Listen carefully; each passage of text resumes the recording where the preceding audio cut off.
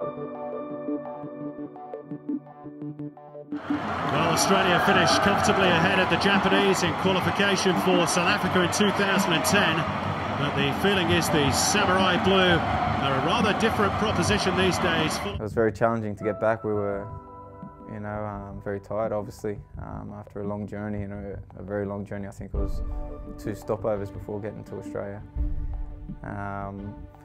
But the typical fighting spirit and the grit and determination of the team, and in that game we went down to 10 men. Bursting through was Milligan, of all people, who's unfortunately caught his opponents.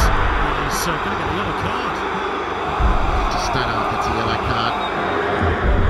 Absolute disaster. Back for Honda. Nobody's took the run. Honda across. Japan score. Wilkshire's corner. Fisted clear by Kawashima.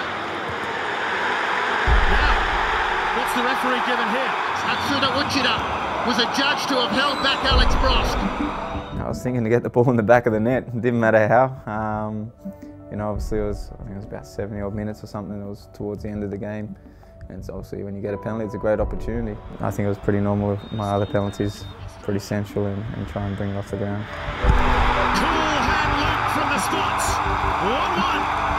We had a few moments, I think, as well. It would have probably made our qualification a little bit easier if we had won that night. But yeah, look, I think all in all, it was a pretty decent result for us.